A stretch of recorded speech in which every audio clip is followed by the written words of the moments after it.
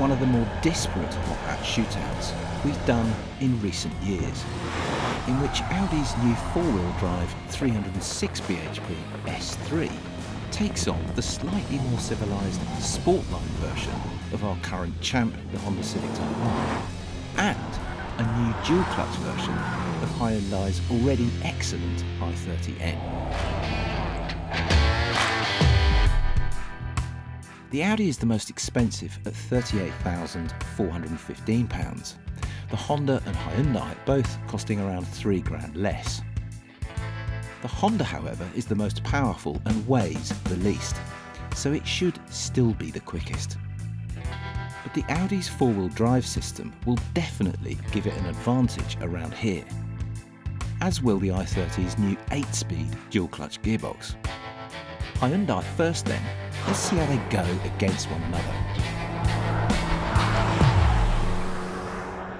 They really have got their act together with Hyundai's N division. Everything they touch just seems to turn to gold. The first i30N, absolute peach.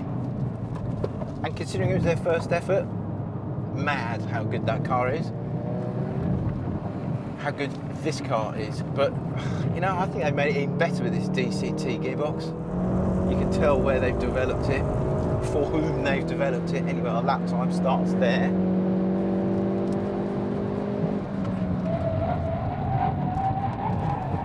It feels quite heavy under brakes into there, compared with other stuff that I remember. And a little bit front end heavy through there, but it really hangs on nicely out onto the back straight, up into fourth, at the flick of your fingers. Oh, it's quick in a straight line, this thing. Yeah, it's a lot of mass that wants to change direction there. It's good, but it's not awesome. And same into here as well, actually. The diff on this thing's very clever, but you can hear those front tyres being absolutely murdered, and the lap time stops there. 47.1, that's yeah, it's a quick lap time. But I think that's beatable. I reckon the Civic will spank that time. But the interesting thing is whether the Audi can get close to it or even beat it. I don't know. I'm sounding slightly underwhelmed. I'm not underwhelmed by the i30N DCT. It is a cracking car. But it's just purely the numbers that have come up there. I actually thought it would be faster than that. I thought it might be half a second to a second faster than that. But there you go, you can't argue with the numbers. I've done several laps and that's the best lap time, 47.1. Let's see if the others can beat it.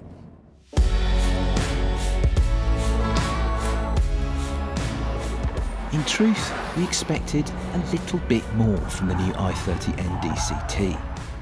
But then, as they say, the stopwatch never lies. Audi next then, could the S3 set a time to at least worry the mighty Civic Type R, wing or no wing? So even though it's bright blue, I think the S3 could be the dark horse in this group. And on the move, it feels very tidy. It's not kind of grab you by the throat and make you go into ecstasy about how wonderfully dynamic and sporting it is. But it is deceptive, it's effective, it feels flipping quick. Let's find out exactly how quick in a sec when we start the lap. Rolls a bit there, starting there. God, it does feel pretty rapid in a straight line. Need a fair bit of space to slow down. Turns in through there well, and the four-wheel drive system just fires it out of there. That's nice. Little dab on the brakes and it brought the tail round. Oh dear.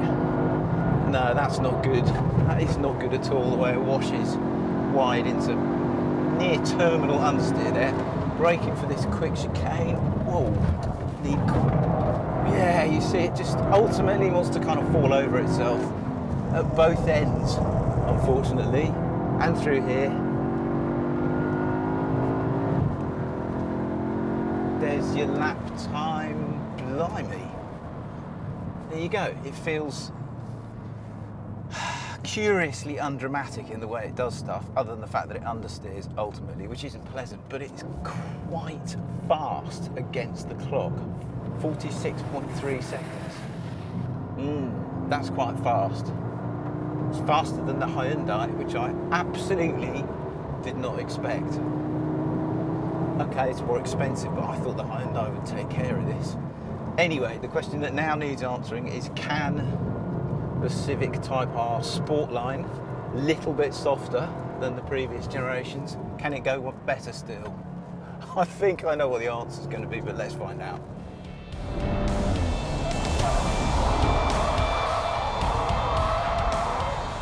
The S3 was deceptively rapid around Landau, setting a time of 46.3 seconds, even though it didn't feel as exciting as the Hyundai in the process.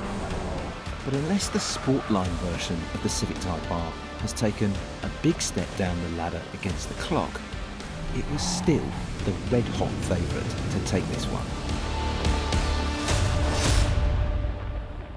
Doesn't feel that much different to the Civic Type R GTs that we know and love, especially around here. Does the Sportline. There's no wing at the back, so you can actually see quite a lot more out of the rear window, but beyond that, it really does feel the same. Fantastic car. 316 horsepower, 400 and something newton meters of torque, and only 1,400 and a bit kilograms. It's a rocket ship, we know that. The lap starts there. It just always feels so quick in a straight line, the Civic. But then you come to the braking and it's like that. It's so alert. These Pilot Sport 4S's work an absolute treat around here, I have to say. Wow. Wow. This car is so quick and capable and brilliant. It's so much faster than the other two through there. It just feels like a flipping racing car, this thing. Miles better through that bottom corner.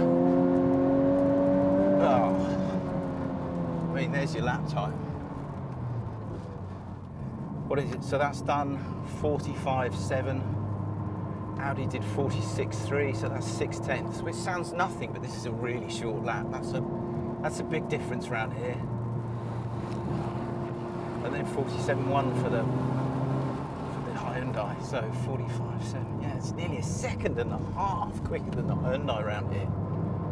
That's chalk and cheese. And I know the i30N is a great car. It's a really good one with the dual clutch gearbox as well, but it cannot hold a candle to this thing. This thing is immense. And I don't think the fact that they've put smaller wheels on it and taken the wing off the back has made any difference to how it feels from here, other than the fact that it does feel just a touch softer, which is basically even better still.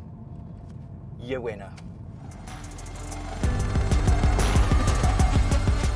So there you go, the Sportline version of the Civic Type R wasn't just as quick as the regular bewinged model outright, but it was still within a tenth of it. And if anything, it felt even sweeter to drive, because it was that little bit softer over Landau's bumps. Either way, it was still quick enough to comprehensively beat the more expensive Audi S3 and positively demolish the similarly priced Hyundai DCT. So look, whatever else happens in this life, and during these increasingly strange times, one thing remains a constant. The Civic Type R is still King Hot Hatch. The end. Click on our logo to subscribe and watch more track battles like this, and in the meantime, stay safe and keep smiling.